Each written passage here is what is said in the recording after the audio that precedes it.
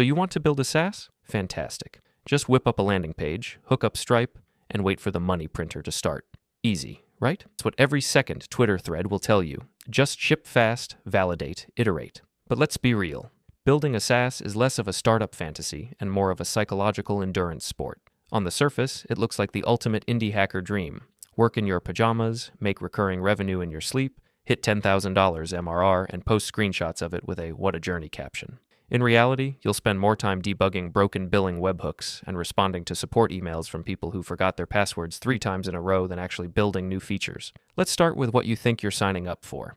The dream is simple. Solve a problem, ship a solution, and let the subscription dollars roll in. What you get instead is endless decisions, compromises, and surprises, some technical, some human, all exhausting. One week you're working on a killer feature, the next you're trying to figure out why some random user in Brazil keeps getting 502 errors only when using Internet Explorer on a Tuesday. And don't even get me started on the scope creep. Every user has a quick request. Go, in and out, 20 minutes adventure. And before you know it, your clean MVP turns into a bloated Frankenstein app trying to be everything to everyone. Technically, SaaS is a grind. You're not just building a product, you're building infrastructure.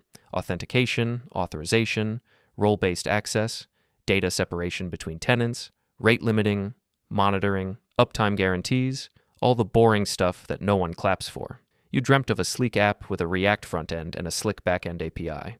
What you get is you, knee-deep in Stripe docs, rewriting your webhook handler for the 4th time because a test refund triggered your failover system. Sure, you've got an app, but now you're also running a business-critical service with SLAs you made up in your privacy policy at 2 a.m. And the money part? Oh, buddy. Just charge $10 a month, they said. All you need is 1,000 customers. Cool. Now go find them. Most SaaS founders realize real fast that customer acquisition is where dreams go to die. You'll burn through your Twitter followers in week 1, pay for ads that convert at 0.3%, and then wonder why everyone churns after the trial. And even when you get paying users, guess what? You're on the hook.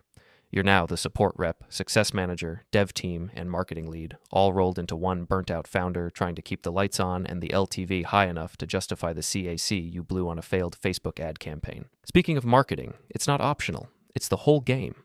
No one cares about your clever architecture or your pixel-perfect UI if they don't know you exist.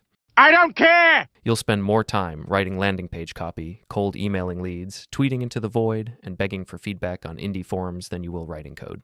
The Indie Hacker Handbook will tell you to launch on Product Hunt, but they won't tell you that it's a 1-day sugar rush followed by 29 days of wondering why your active user count is dropping faster than your motivation. Then comes the real pain: customer support, operations, and maintaining your own sanity. You wanted to build features. Now you're updating GDPR compliance docs, writing refund policies, and debating whether to implement SSO because one user with a .gov email won't shut up about it. And the tickets. Oh, the tickets. Why can't I log in? How do I change my plan?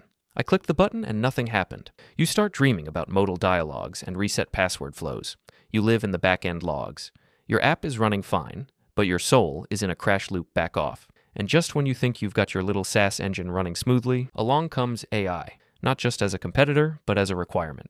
Every dev tool, every dashboard, every analytics platform now has AI-powered, slapped onto it like a badge of honor. Your customers start asking why your app doesn't auto-complete their tasks, write their reports, or answer their emails. AI isn't a product anymore. It's a layer, woven into every part of the stack whether you like it or not.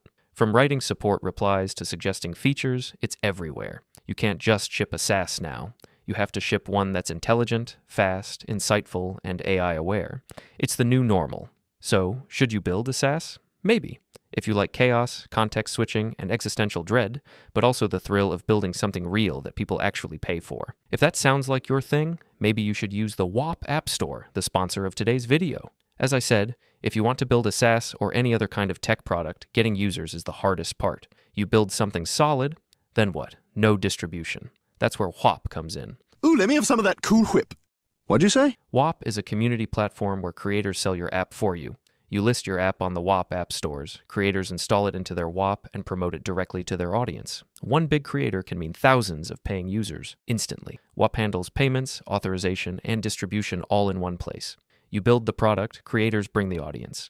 Check it out at wap.com/developers. Thank you for sitting through yet another tech rant, and if you enjoyed it, leave a like and subscribe to become a fellow codehead.